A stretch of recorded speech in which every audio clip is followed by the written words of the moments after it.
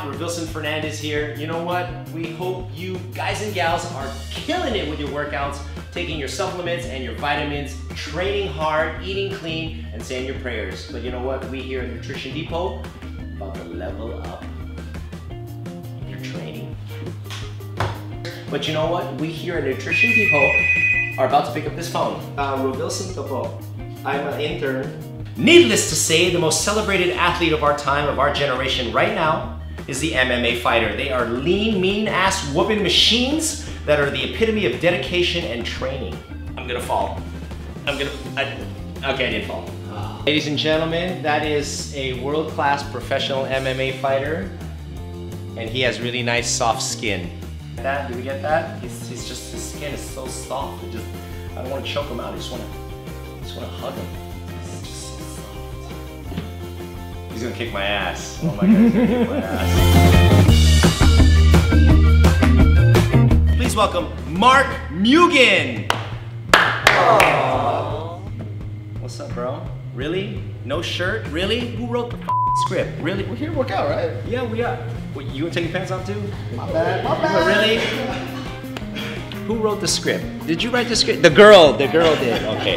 All right, ladies and gentlemen, one MMA fighter in particular is making waves all throughout Asia, not just for his skill in the cage, but for his year-round insane physique. Ladies and gentlemen, this fine specimen right here, Mr. Mark Mugen. What's up, brother? Hey, bro, thanks for having me, man. Thank you for being here. Busy guy, came from Baguio. I've been training in Baguio, but come down to Manila a lot, so happy to be here. Awesome, awesome. All right, what made it click for you? Where was the part that said, I don't want to be a doctor. I want to be an MMA fighter. I want to put people in the hospital. Where did it turn for you? For me, I guess it started because I have an older brother, Frank. Okay. He corners me for my fights still to this day.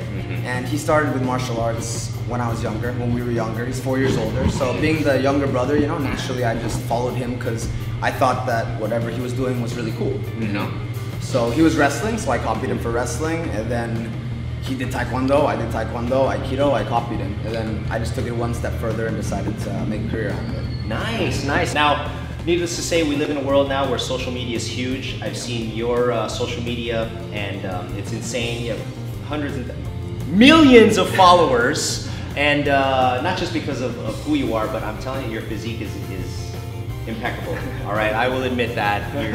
Your physique is impeccable. How do you get that physique? Is that just from regular training? Are you seriously isolating some body parts, or I mean, natural?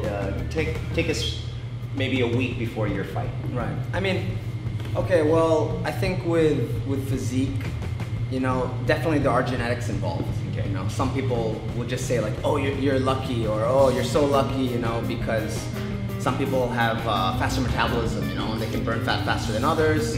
For me personally, I'm somewhere in the middle. You know, if I eat a lot, I will gain weight, but I can also lose weight very fast. So my diet before a fight is very clean. Like 1 week before a fight, I'm more focused on losing weight and making weight for the weigh-ins. Okay. But a month before a fight, I have very clean, structured diet where I'm eating all the boring things that, you know, nobody really enjoys, like plain oatmeal, sweet potatoes, plain steamed chicken, and those things, right, you know. Right. So I mean, but it's all about balance, you know. So after the fight, I'll have my crazy cheat meals, and I'll go get my pizza and Dairy Queen right after. You know? Nice, good man. So basically, before a fight, don't hang out with you because your farts smell like hell. But afterwards, then we can kick it with you, right? Protein, right? It's the protein. Sure, it's a protein, whatever. Supplement-wise, I mean, are you also mixing in your supplements, and what in particular are you taking with the real food? Right. Yeah, you know, recovery, building muscles, workouts, of course, are crucial.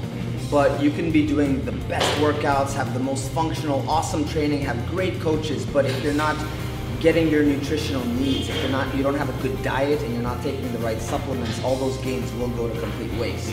You know, you will not recover on time, you'll be completely burned out, and just your body will just slowly break down from all the workouts if you're just eating garbage food, right? Absolutely. So with that said, outside of my clean diet, I really use all the Venom Nutrition products. I'll take BCA. I'll take the BCA shakes. Those are your amino acids. These are, you know, the building blocks. These help with your muscle recovery. Protein, of course. I'll take Venom Nutrition's whey protein.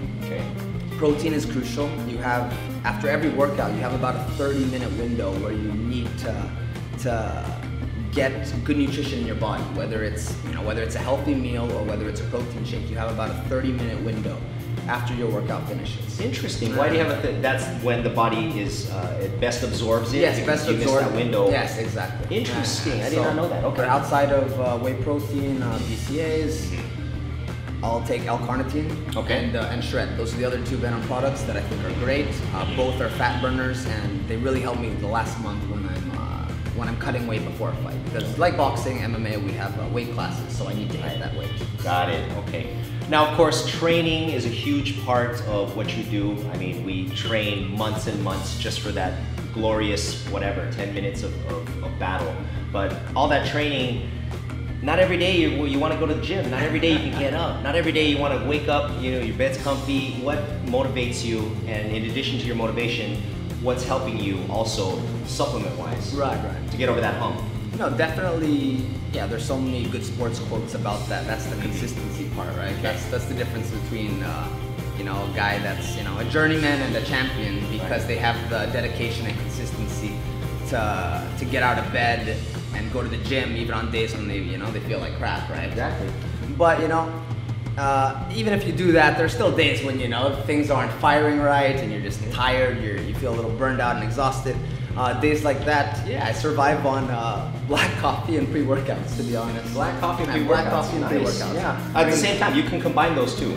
Not usually at the same time, but black coffee because, yeah, I won't add excess sugar and I won't have excess cream. I won't have dairy, just so I can lose more weight, lose weight faster. Yeah. But definitely pre-workouts, they pretty much the same as having a cup of black coffee. They have, some people don't like the taste of coffee, so and they taste, you have fruity, tasty ones. So a pre-workout's perfect for that. Awesome. Any pre-workout brands in particular? Venom pre-workout. Yeah. I use Venom pre-workout, and Shred also has caffeine content in it. So sometimes I'll take Shred, and that'll kill two birds with one stone. That'll be my fat burner plus my pre-workout. Okay. Cool. Now, of course, with what you do, weight is very important. Cutting weight, losing weight, gaining weight here and there. How do you maintain that weight? Are you concentrating a lot on weightlifting, or are you just using your own body weight, high reps? What's your regimen? That's a good question. I do a little bit of everything. I think as a fight approaches, you can't, for fighters, for boxers too, mixed martial artists and boxers, as a fight approaches about, 1 month, 2 months out, you can't be lifting too heavy weights, because it will help your power, but the drawback would be that you would become a little slower, right? So closer to a fight, 1 or 2 months out, I'll do more plyometrics, more body weight exercises, more hitting my body hard for 20-30 minutes tops, and completely getting myself burn myself out, gas myself out quick, get my heart rate up, right? Hit that anaerobic threshold. But outside of fights, in the off season, when I have time to build my power and strength, I'll be lifting heavier weights. Okay. There's a time for both. It just depends when the fight is. Squats, right? Yes. Always. Yes. Squats are crucial. Squats, deadlifts, power cleans. Don't forget leg day. Say it. Tell people. Never forget leg day. Don't be one of those guys. Don't be that dude. Don't be that dude. One last thing. What's your favorite quote? What gets you up? What's the one you would put a tattoo on your rib right now? Favorite quote. Go big or go home. Nice. That's it. Nice. I think if you're gonna decide on anything in life, go all in, don't half-ass it, go 100% and get the job done. Awesome. Yes, and always own it.